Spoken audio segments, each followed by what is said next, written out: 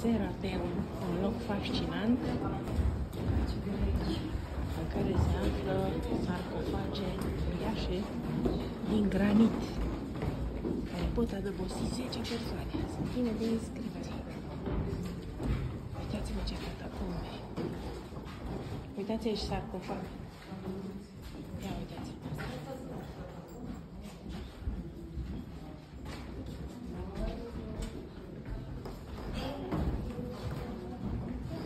Okay, most of the coffins here or sarcophagi is made from whatever, red granite or Greek granite, okay?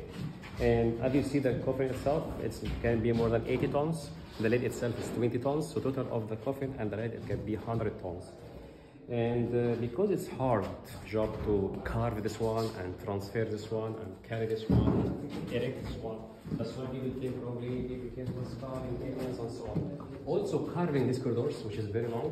And by the way, when you are walking, these only ruins that we have now. But before it was hundreds of kilometers underground. It was complete city for this one.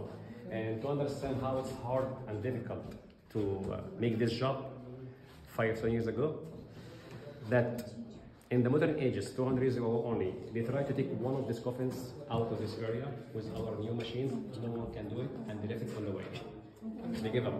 They couldn't move it. Yeah, the French, yes. You're still aware. He couldn't move it.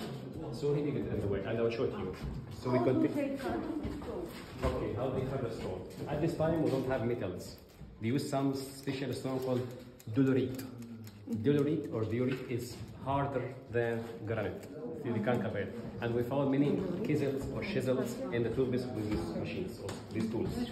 So we use hammers, tools. No machines. No tools.